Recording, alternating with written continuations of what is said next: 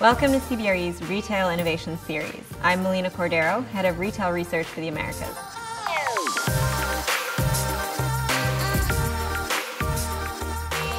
There's so much discussion today about technology and how it's going to reshape the retail industry. And we talk about the Internet of Things and 3D printing and drone deliveries.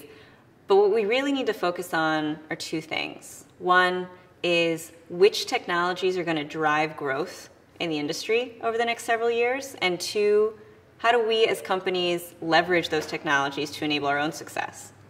There are three key areas of technology that are going to drive growth in the industry over the next 2 to 5 years. The first area of technology is around customer experience. So it's technologies that really improve the way that we experience physical retail.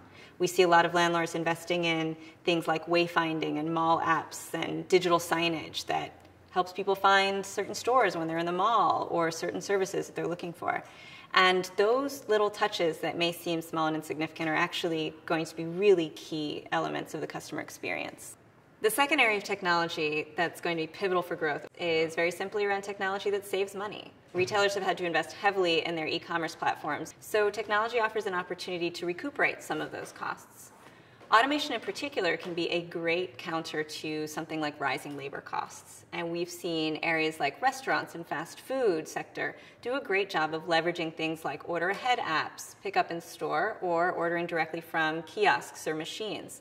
The third area of technology that's going to be pivotal for growth in the industry is actually happening behind the scenes, and it's all about operational agility. The rise of e-commerce has changed the way that retailers get inventory from point A to point B.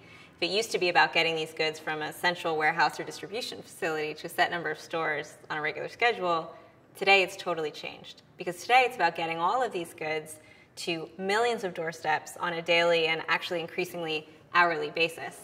And adapting to that new reality requires an incredible amount of agility. So being able to respond to demand quickly and efficiently is critical. By focusing investment on these three core areas of technology, technology that improves the customer experience, technology that enables cost savings, and technology that facilitates operational agility, retailers and landlords will be really well positioned for future growth.